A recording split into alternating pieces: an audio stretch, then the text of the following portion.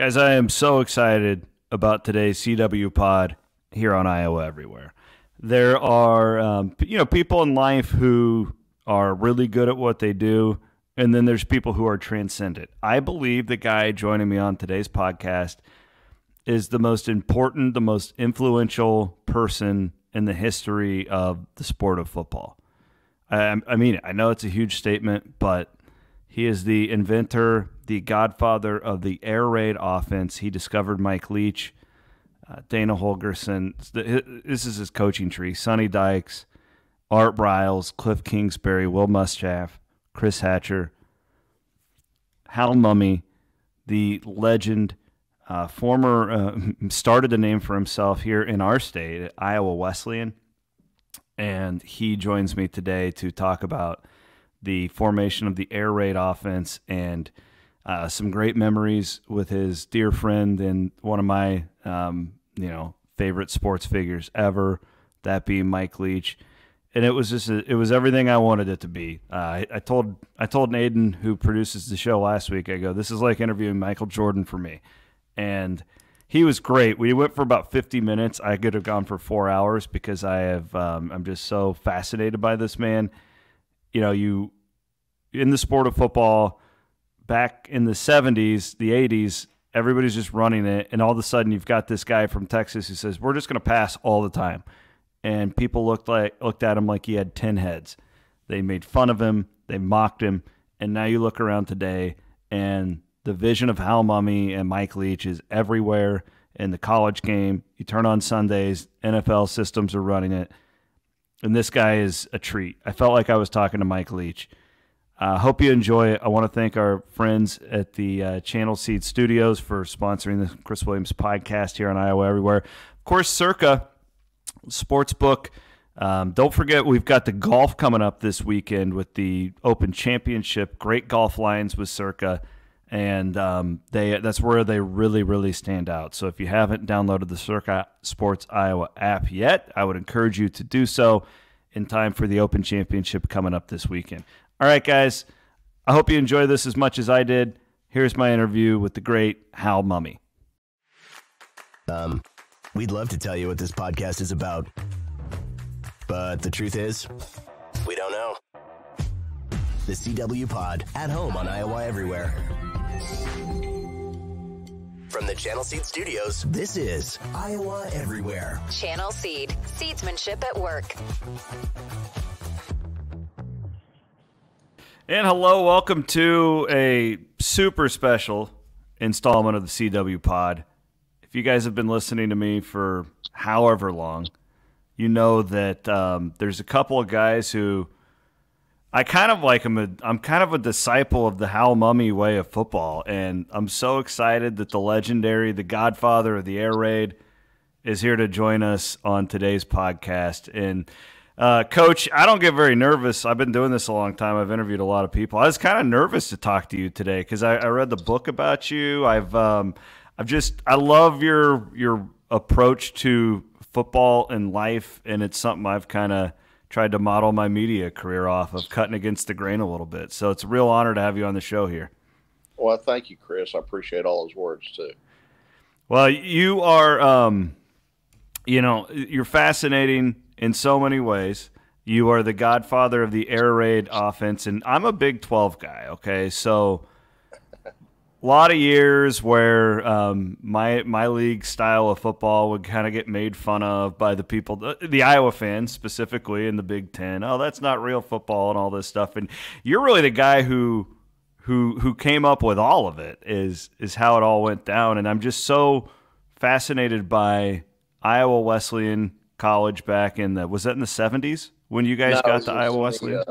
It was in the 89 through 91. Okay. 89 through 91, you had at that point been kind of a journeyman. You've been bouncing around high schools. You had been at UTEP, I know, before. And you show up in our state. How did you get to Iowa Wesleyan? And then I want to get to bringing on Mike Leach and Dana Holgorsen and all that. But how did you end up in our state, Coach? Well, the program there was so bad that they offered it to nearly every high school coach in the state of Iowa. So they had to move the high school coaches out of Iowa. I had a friend named Steve Kazar, who was he's in pro football, has been in pro football nearly his whole life, but he was at that point the special teams coach for Mike Ditka at the Bears. And he knew the president at Iowa Wesleyan. And so, one thing, how you do it, you kind of network, and one thing led to another, and they invited me up for an interview, and I turned it down the first time they offered it to me because it was just so bad. And then they went out and tried to hire some other guys, and about a month later they called me back, and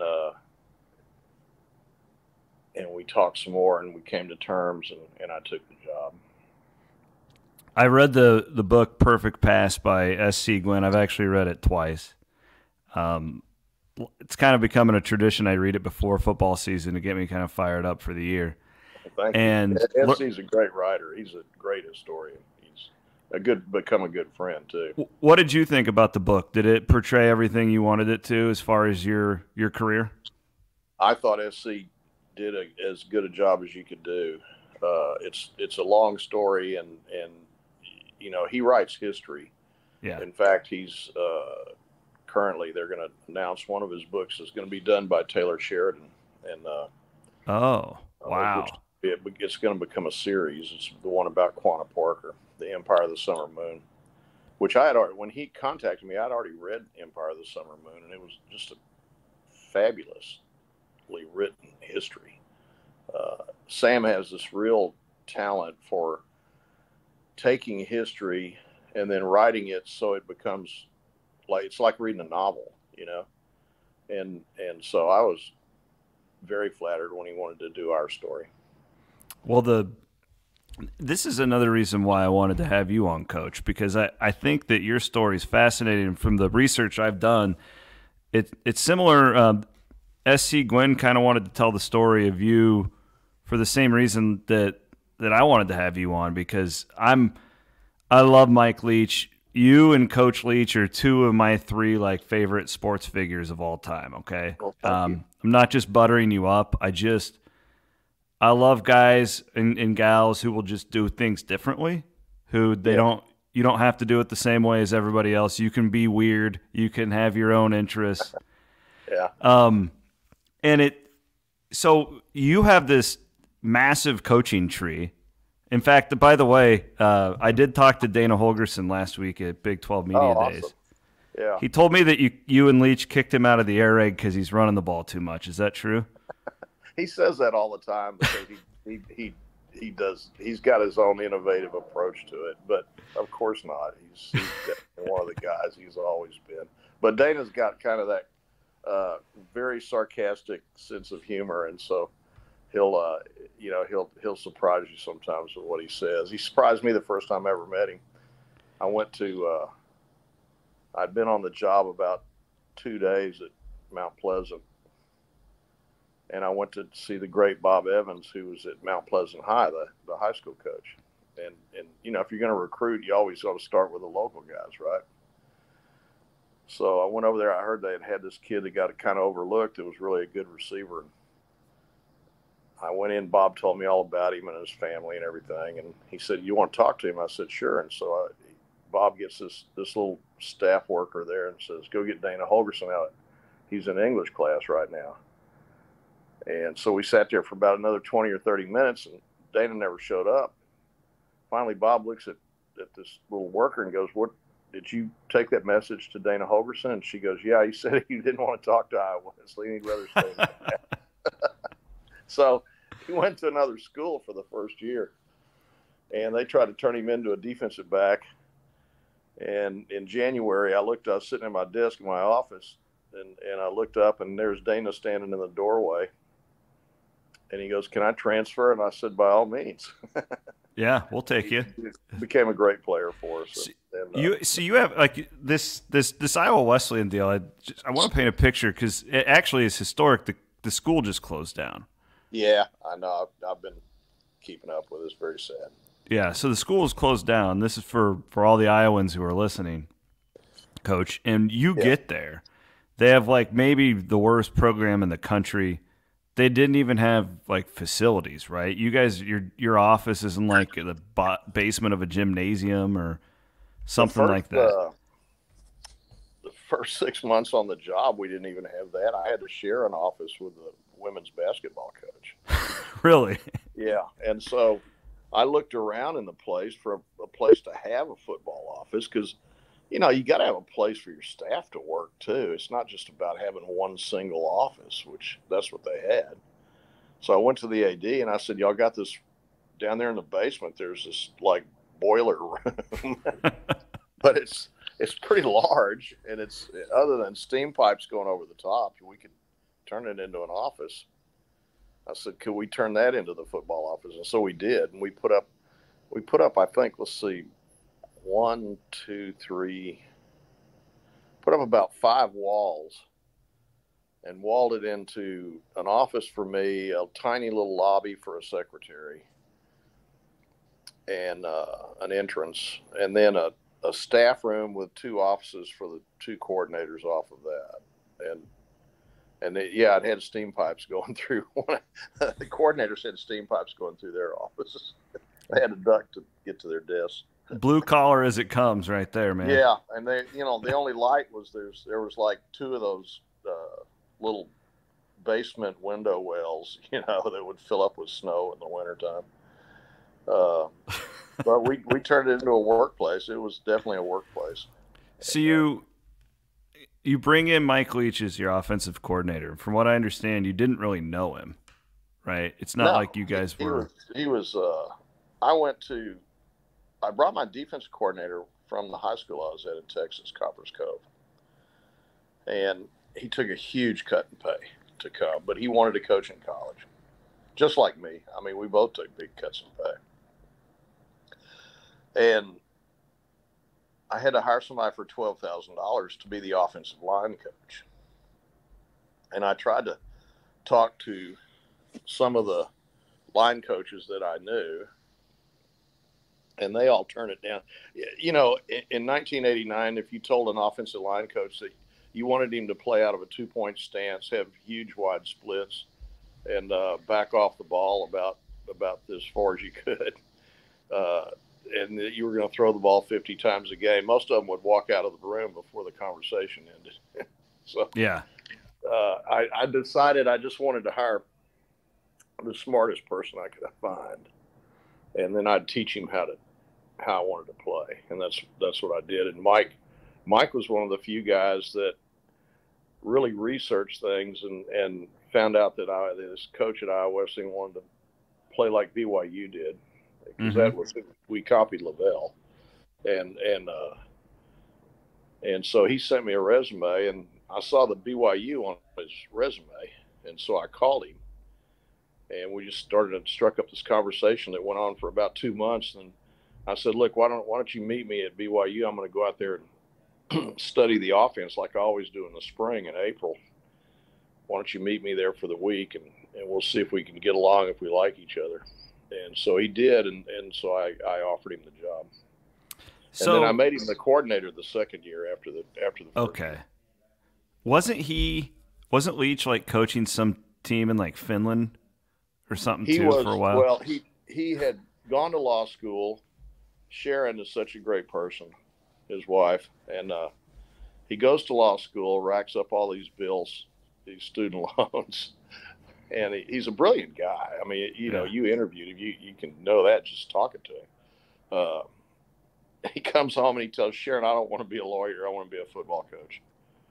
So he goes to Cal Poly and volunteers for a season and substitute teaches. And then he says, "I need to get a master's." So he goes down to the U.S. Sports Academy in Mobile, Alabama for like a spring and a summer. He gets his master's in PE or something like kinesiology, I guess. And then he goes back and they find him a job at the College of the Desert, which is a junior college in down by Palm Springs. So he goes there and that's what he was doing when I hired him. He was coaching defense, and they were paying him like $6,000 or $8,000 a year, and he had to watch the rec gym at night.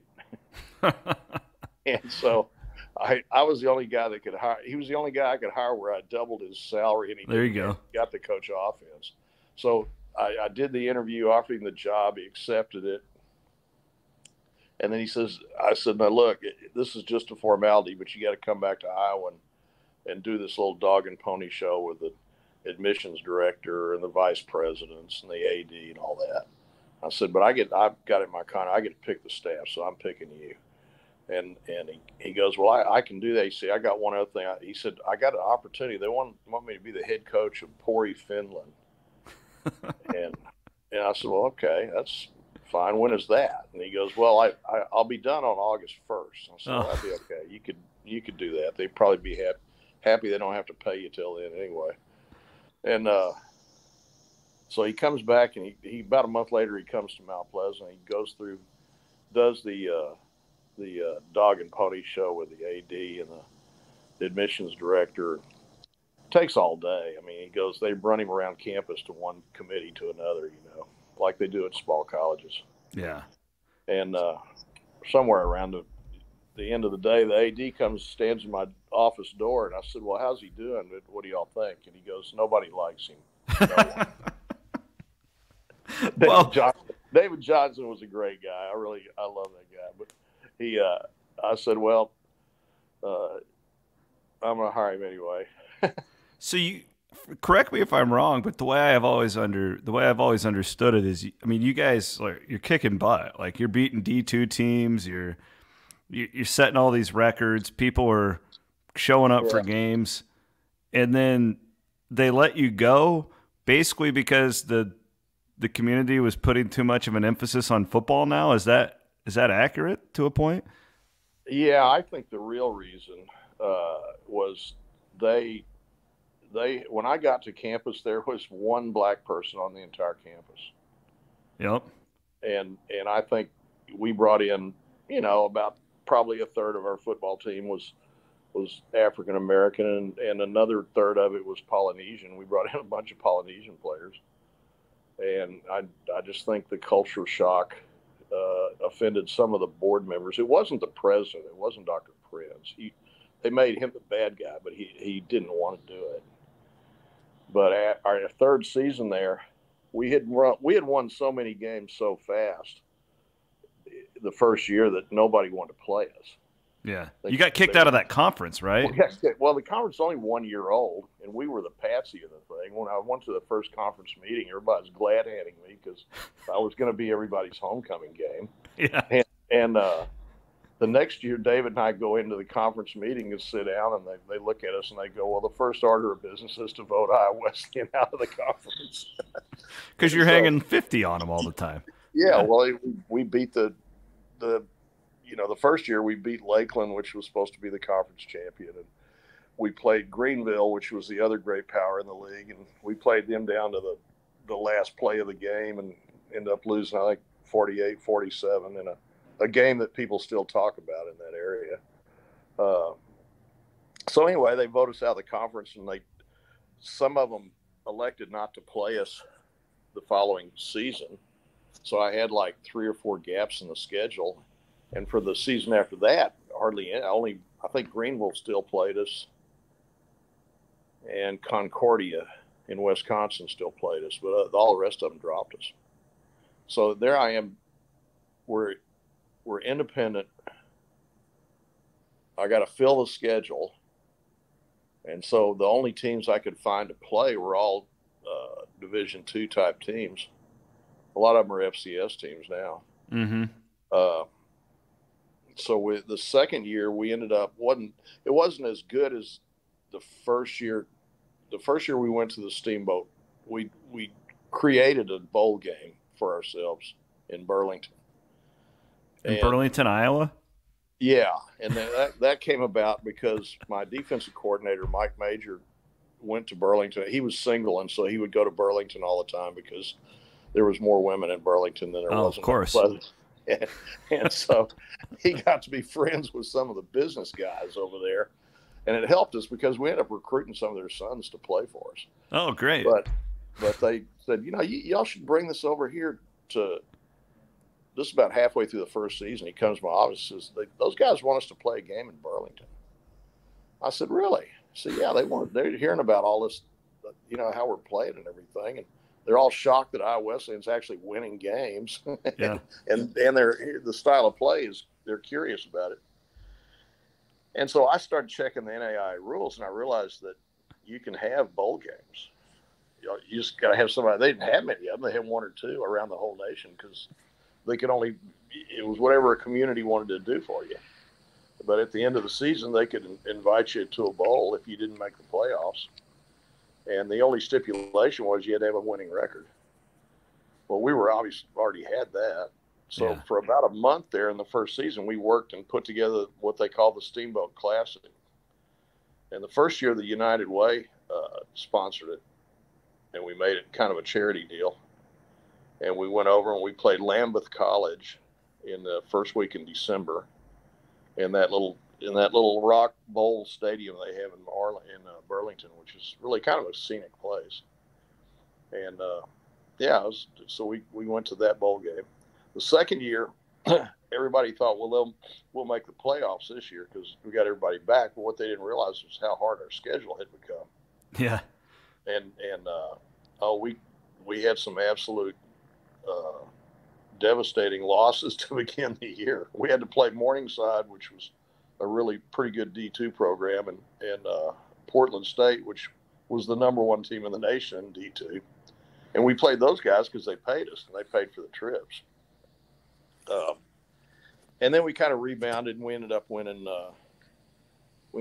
7, and actually got one of the Morningside loss. We got that back because they played a bunch of ineligible players against us. So we ended up technically winning 8, and went to the Steamboat Bowl again. And then the third year, that's how air raid. What everybody knows is air raid now that they see on TV. That's the third year is when that really started. The first year we were still didn't even run the shotgun. We were still under the center. We looked just like BYU. Okay. The second year we put the shotgun in, but we didn't play fast. We still played out of the huddle. And then the third year,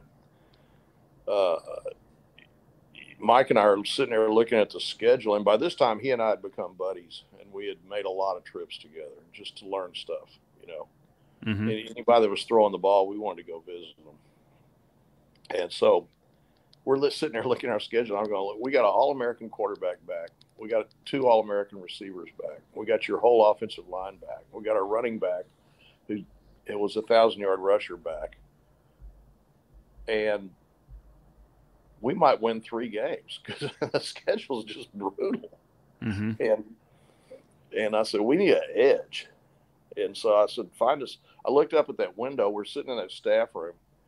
I looked at that window. Well, it's February, and it's filled up with snow, and it's about 8 degrees outside. You Iowans are incredibly tough people when it comes to cold. We're crazy. Yeah, and I said, find us somebody to recruit in Florida. We need an edge. We need to go get some ideas. And so Mike, being Mike, he finds a kicker in Key West. Well, Hell I went yeah. to the president. And I said, we need to go to Florida for a recruiting trip. But I only had enough money to go to Orlando. So we get to Orlando, and Mike says, they got a spring league going on, and I know some of the coaches on it. Well, you want to go watch them practice? I said, yeah, sure. So we go over there, and that's where the great Don Matthews, who ended up winning, I think, 6 or 7 Grey Cups in Canada, he was the coach of this Orlando team. And he welcomed us and let us hang out with the team all day and go to the meetings and sit in, watch them get ready.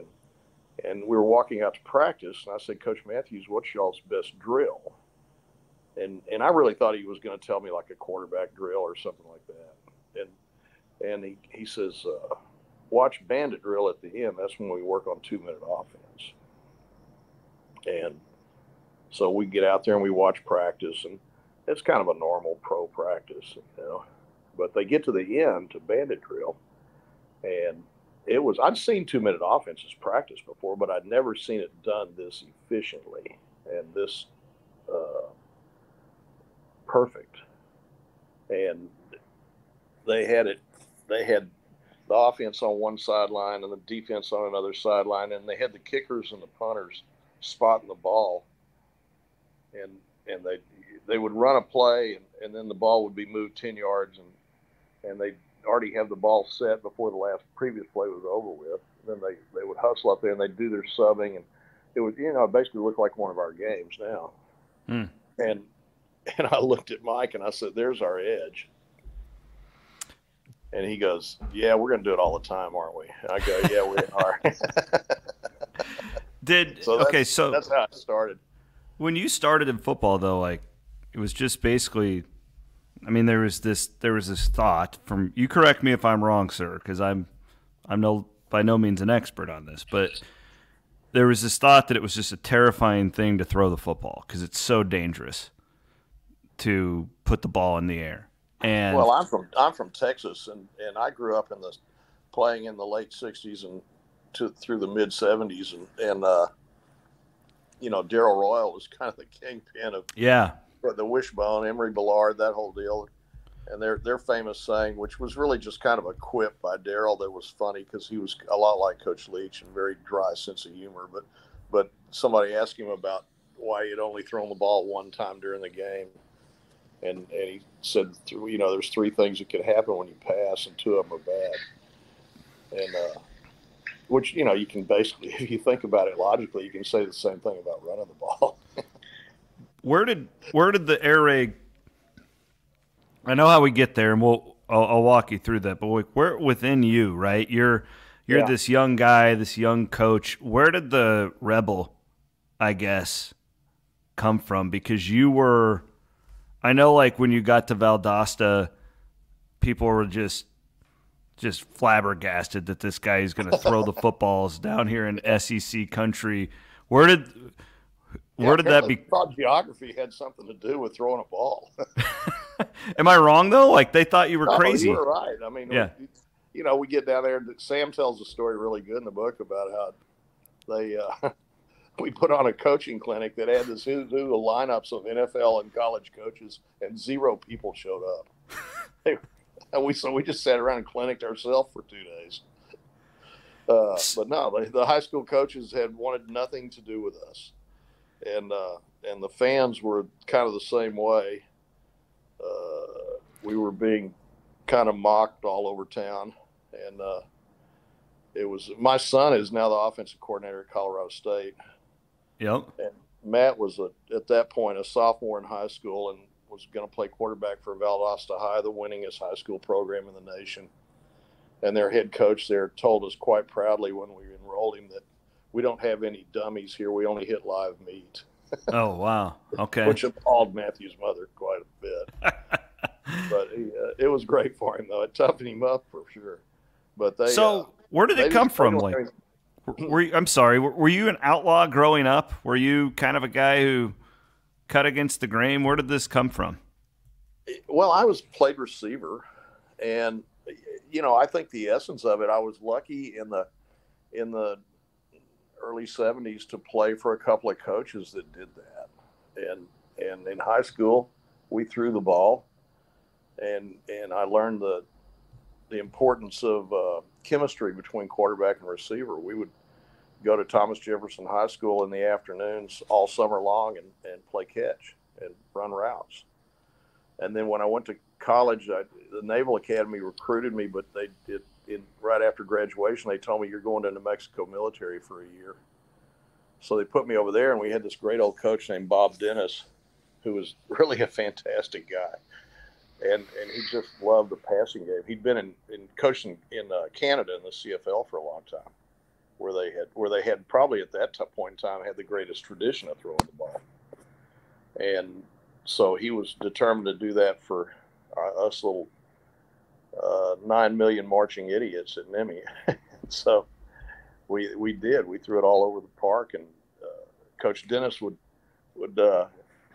he wore a fedora hat and a trench coat, and he smoked cigarettes on the sidelines.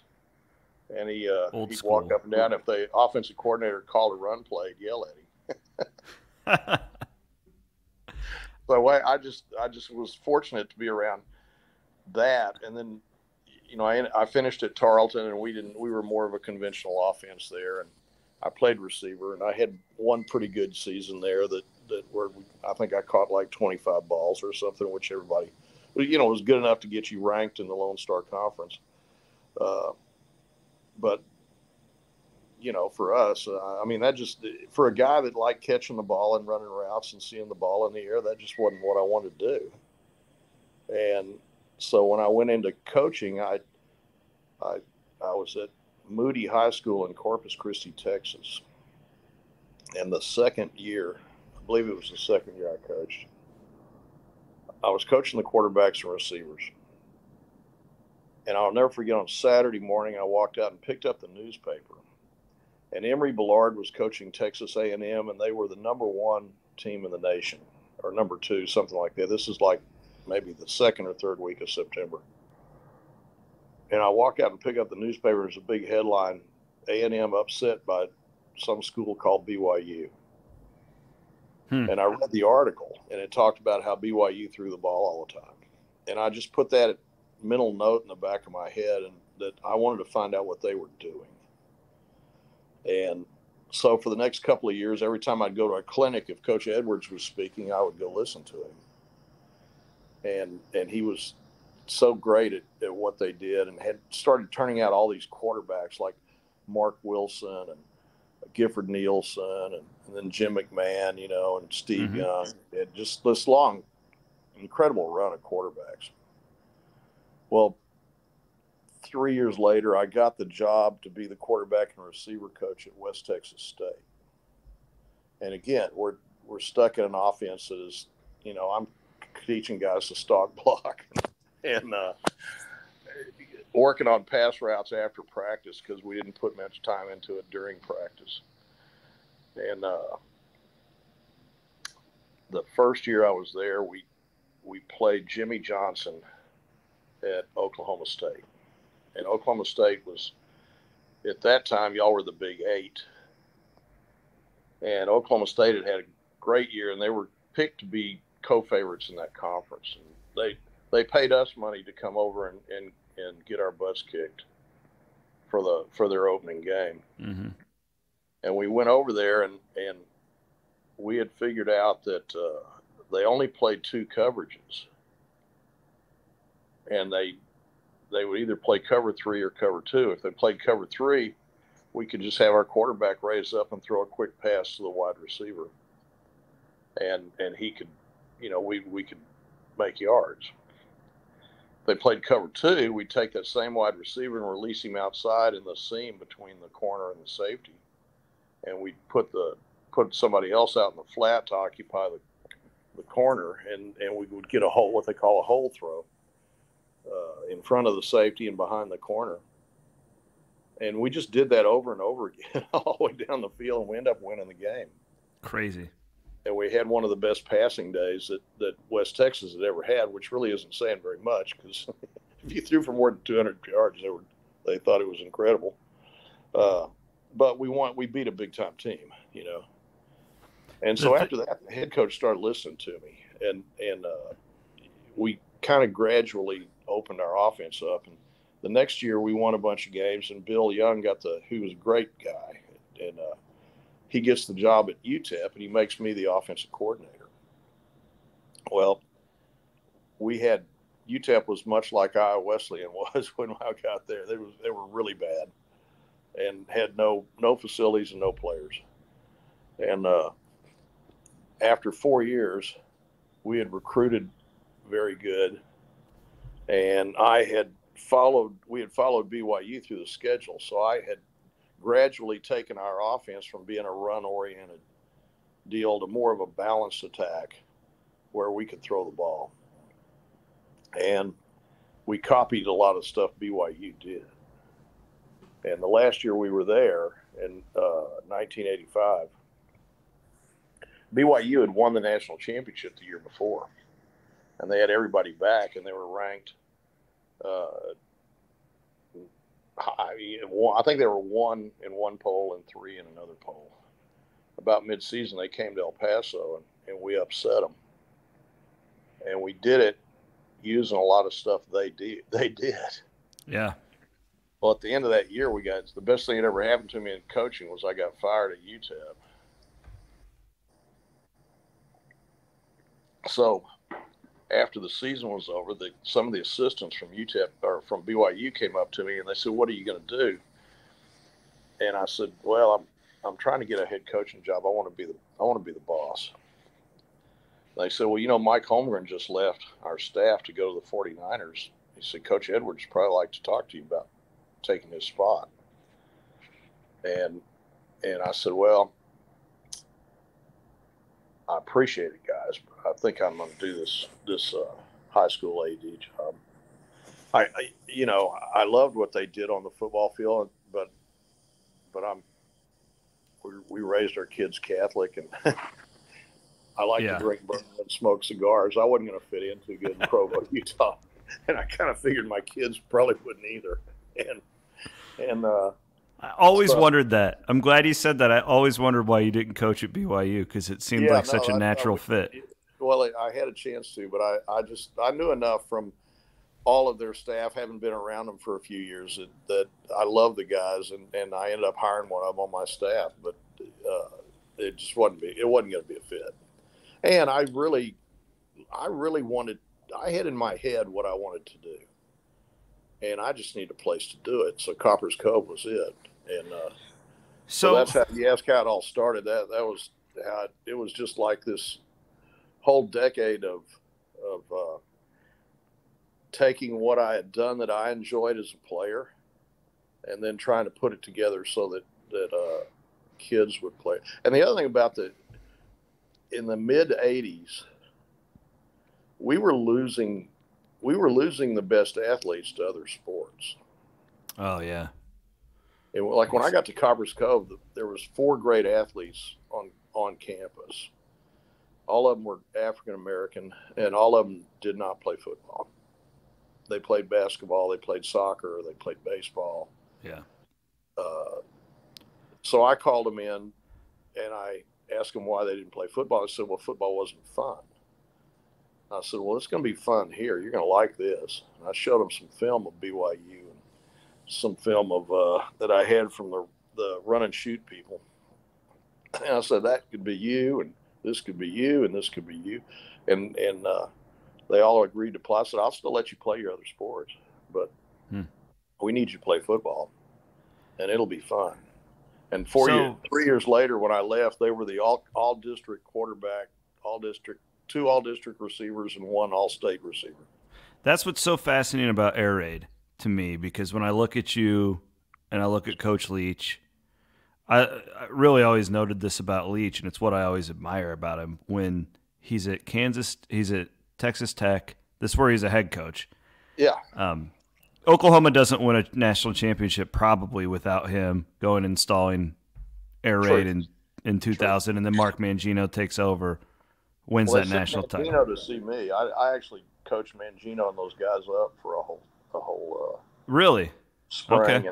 And again, I didn't know that. They flew us into Miami for the national championship game to help game plan that. Okay, so Mike's in Lubbock, Texas. He's in Pullman, Washington. And I always said when he was at Washington State, I wanted him to go to the SEC so bad, because I wanted him to bring air raid to the good old boys club down there. And he does. In his first game, he beats LSU. That's fantastic, wasn't it? Oh, it was the greatest. Well, that's the typical deal that people always did. See, in the Big 12, you guys at one point when Mike was later in his career at Texas Tech, I think out of y'all's, well, what is it, like 9 out of 10 teams were running air raid or a form of it. Yeah. So, they knew how to defense it.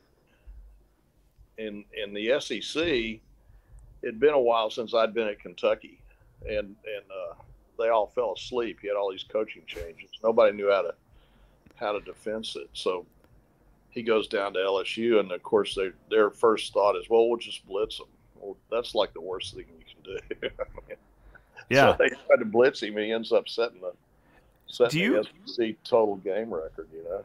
When you're sitting there and watching these SEC games and even the NFL now, I mean, I remember, I think, Coach, and I don't know this for a fact, but I'm a big Minnesota Vikings fan. Used to go up to games all the time. I swear to God, I was at the first Patriots game when they ran air raid and Brady dropped back in the shotgun and they were 5 wide. It was on Monday Night Football, and they put up like 50 points on us, just embarrassed us.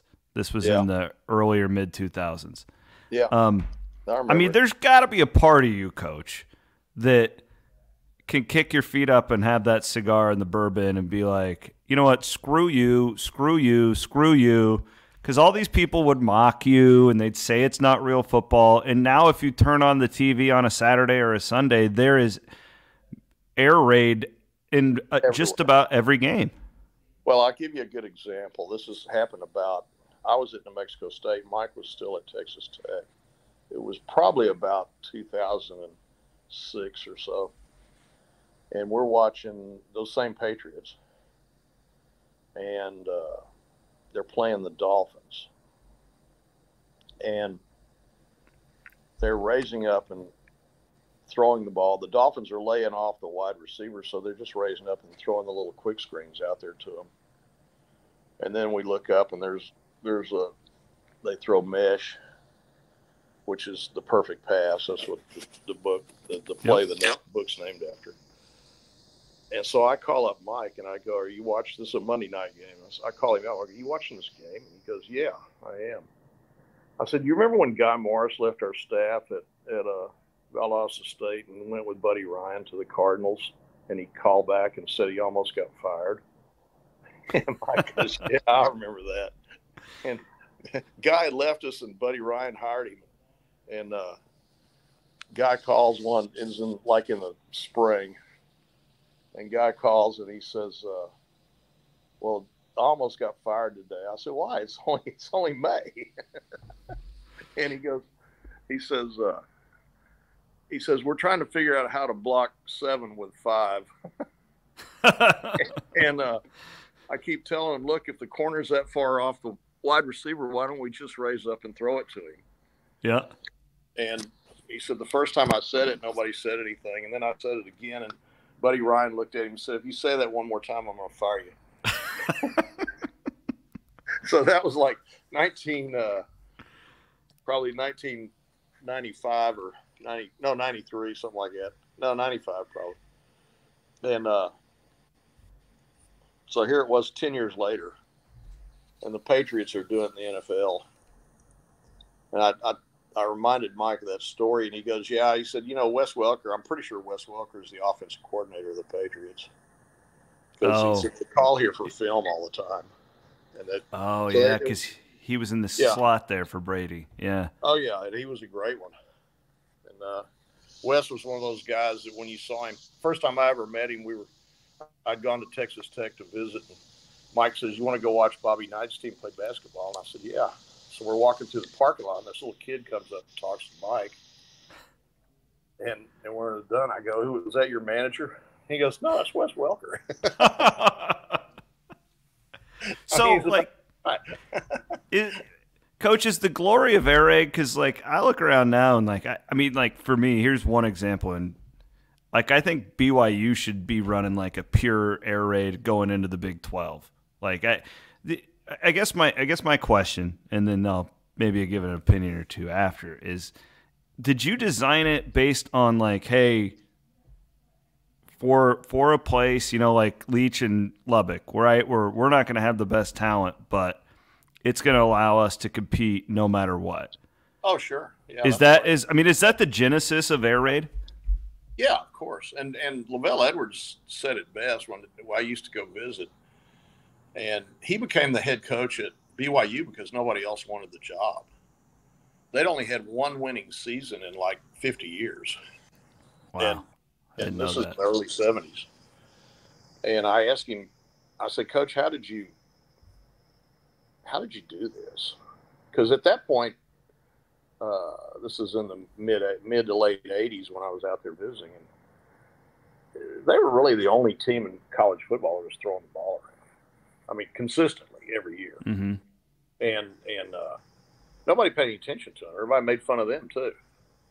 And I was just enough of a rebel to want to be just like them.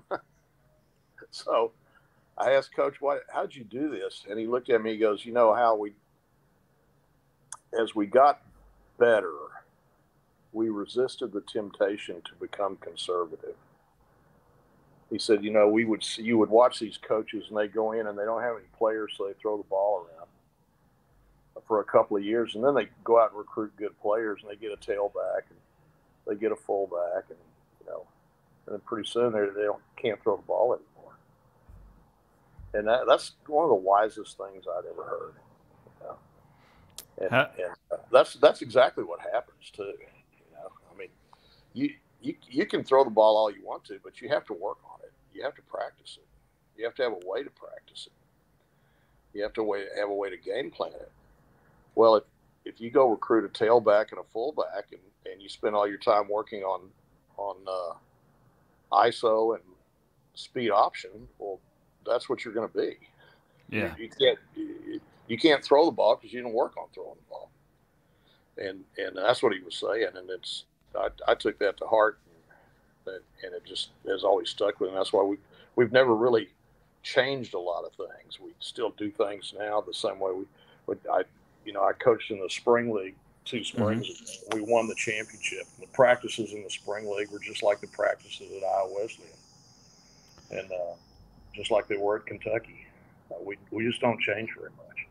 Of all your proteges that are out there right now running air raid, we just figured out how many reps you got to do at each thing to make it successful on game day. And if you deviate from that, you're not going to be successful. It's why NFL has most of the NFL offenses don't work, because they have too many plays. Mm. They're trying to call the perfect play for the perfect situation. And so they got 100 options. Well, I dare anybody in any endeavor in life to get 100 options and try and consider it and figure out which one to pick in 25 seconds. It's not going to happen. So the only teams that win are the ones that let the quarterbacks control things, because nobody sees it better than the quarterback. And that's what Mike understood, and he understood that. That's what I always understood. And so our offenses have always been quarterback friendly. And when we started playing fast, that was the biggest challenge at Iowa Wesleyan with Dustin Dewall. Was making the menu for plays for him short enough so that he could make a quick decision, and then having a fallback play that he could run if he didn't have a decision. And that way, the quarterback can see where the leverage of the defense is and how to get the ball to him. And yeah, because when I was young and dumb covering the Big 12 early on in my career, I would always think like, oh, Kingsbury's gone. Texas Tech's going to really drop off this year. Yeah. And that was never really the case for you and Mike, because it was really more of it was less about your physical attributes and more about your knowledge of the air raid, right? I mean, and completion percentage was the key. Yeah. Yeah, you got to keep the ball in play, Just keep the ball alive. And as long as you're throwing completions and making first downs, you're going to be successful. We only have a few more minutes here. I wanted to look just at football right now with you, and I also want to promote your camps and all this great stuff. We have a great idea. Me and Aiden, we were talking about it earlier. I think I want to become air raid certified. Oh, cool. How cool would that be? Yeah, it would be cool. Go out and get me like a middle school team, and we're going to start chucking it around here in central Iowa. What do you think about that? No, I think you should do it.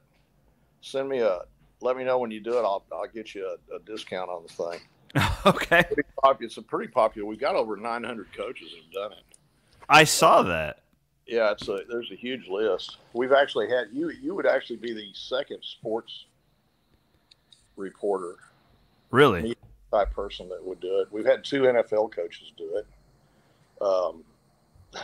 The first one's a young lady named Chrissy Freud, who covered Mike for a number of years, and she got real interested in it. she wrote a lot for Sports Illustrated and The Athletic and stuff like that. But yeah, she did it. Yeah. It's a course. It's just a lecture course, and but there's 3 tests. You got to pass the test. I'm doing this next year, next off season. I don't think I got time now. Next off season. Yeah. AirRaidCertified.com. You guys can go and check this out. We have a lot of high school coaches and stuff in the area who will be listening to this, so check it out. I'm curious, Coach. Like, where do you think football's going? Because, like in the Big 12, for instance, it feels like we're going back in time a little bit.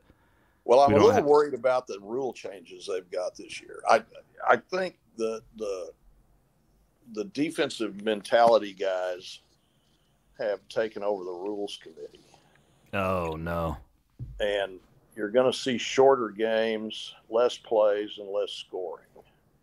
And not because of the type of offense. I don't think the offenses are going to change. I think they're just going to keep doing what they're doing.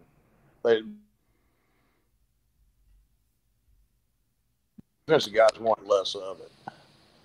And so I think they're going to, much like if you watched any of the XFL or the USFL games, I got friends that coach in those leagues, and one of them was an offense coordinator. He told me in the XFL, out of the 10 games they played in 5 of them, they only had three possessions in the first half. Wow. 5 times. So I think that's what's going to happen, but it's not because of the offenses. It's because of the clock and just less plays. But I think the offenses are going to keep doing what they're doing. And I don't think you can go back. You're going to lose your fan base at most places if you go back to ground and pound all the time. And more importantly, you're going to go back to losing those athletes. Yeah. You look at what we did at Copper's Cove and Iowa Wesleyan in the mid 80s to mid 90s was more importantly about the players we could get and how you play the game. I mean, if you try to play the game in a run-oriented style all the time, then you have to go back to that. Okay, let's start every practice with Oklahoma drill mentality. And I don't think our young people in this day and age are going to put up with that. They're just That's not a good gonna point. Play. They're just not going to play. There's too many other things for them to do. If you're an athletic director, last question for you, Coach. Sure. And it's football only. That's all we're talking about. Yeah. And you could hire any current college head coach, or maybe not a head coach. Who would you want to lead your program? Well, that's a tough one, but I'll tell you the guy who is probably the best football coach nobody knows about right now is Chris Hatcher. Oh, he's an old quarterback years, right? Yeah. Yep. And I have to be a little bit one-sided here. I also hire my son. Yep. Because Matthew has done a fabulous job everywhere he's been, and he's flying a little bit under the radar, but he's the assistant head coach and runs the offense at Colorado State. And those 2 guys right there are the 2 I'd pick. Okay. Well, Coach, there's a bunch of other great ones out there, but most of them already have great jobs. I could have done 4 hours with you. I really appreciate your time and condolences on the loss of Coach Leach as well. I didn't really know him, but I kind of, like I said, he's been an inspiration to me as of you for a really long time. I tell my daughter, my 8-year-old daughter, she's an interesting kid. Her karate and podcasting are her hobbies, and I'm like, It's okay to be weird. That's what I always tell her. Just be different and be yourself. And you guys always did that. It's more than the football thing. I've always appreciated how you guys will just cut against the grain, and you don't necessarily need to blend in with everyone else. So thank you for that. You just have to be yourself, and I think that's true in anything in life, not just football. All right. Well, I'm going to be getting in touch with you in the next few months because I'm going to get Air Raid certified next year. All right. Well, everybody do that. So that's my New Year's resolution for myself already. There you go. We have a big Black Friday sale in November. So tell your Oh, wife perfect. present. Yeah, there you go. We always get a bunch of guys signed up then. But I appreciate you having me on, Chris. Yeah, Coach. If you ever want to relive and talk about the past, I'm your guy. I'll have you on anytime. I love it. So, thank you, sir. I appreciate we're doing it. This international football alliance, and we're starting this pro league in Mexico and the U.S. So I've been doing that for about 9 months now. So I'll probably. Are you ever going to retire? No, I never really worked. What would I do? That's true. Yeah, we'll have to start you a podcast if you ever want one. Yeah, but anyway, yeah. Well, I'll reach out to you. And we'll get on and talk about that some after we. Sounds great. Yeah. Once you get that going, reach out and we'll be here to help you guys with the publicity. All right. Appreciate it, Chris. Thank you much. Thank you very much, sir. Yeah. The great Hal Mumme here. It's been awesome to have him on with us today.